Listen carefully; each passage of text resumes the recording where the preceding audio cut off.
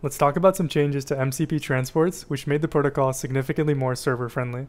In the March 26th update, MCP has now moved away from HTTP plus SSE and now instead uses streamable HTTP. To explain the difference, let's first look at what transports looked like before. Here, the client initiates by opening an SSE connection, the server responds with an SSE endpoint event, and this begins the main communication loop. In this loop, the client sends HTTP post requests, the server responds with SSE message events, and this continues until the client closes the connection. Now, let's look at what changed after the update. There are a few stages, so I split the process across several diagrams. The first of these stages is initialization. Here, the client sends a post request to a specified endpoint. The server responds, and optionally includes a session ID. Then, the client acknowledges the response, and it responds back with a session ID if it was provided. Finally, the server sends back a 202 and this completes the initialization. You might notice there's no long-lived connection here. That's because servers can now provide stateful functionality by making use of that session ID. Instead of keeping an open connection, servers can now expect to be passed a valid ID that they issued. Once initialized, the client can start sending HTTP post requests. The new spec allows two ways in which a server can respond, which I've split here into two dotted boxes. In the first, the world looks a lot like REST. The server just sends back an HTTP response. However, in the second, the server opens an SSE connection and streams back messages.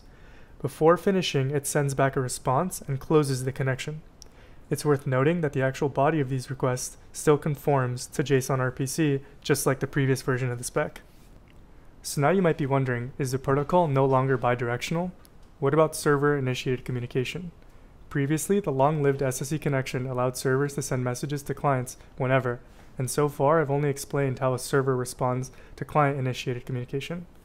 Well, the spec now states that a GET request essentially subscribes the client to any server updates. It's not required that the server implement this functionality, but if it does, the server will open an SSE connection and send any updates over this connection. What if the client doesn't subscribe? Well, let's go back to the client request diagram. There's actually subtle functionality I didn't mention before. If the server is holding notifications or requests for the client, but the client isn't subscribed, the protocol allows for these to be sent upon a client request in that SSE loop. Note, there should still be a response sent back corresponding to the original request. Now, for completeness, if the client wants to send a notification in which it doesn't expect any content back, it can still do so over an HTTP post. Inside the body, it should specify that this is a notification. So let's quickly recap the features mentioned and why they're server-friendly. By the way, this direction for the protocol makes a lot of sense, as there will likely be far more types of servers than clients.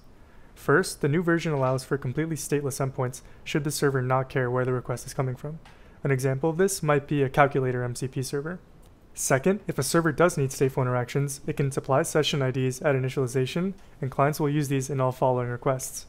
When clients don't subscribe to updates, servers have a way to pass notifications and requests inside of the SSE loop, but this connection only needs to be opened until we send a response. Overall, this allows servers to maintain less concurrent connections, and the machines hosting servers can become ephemeral.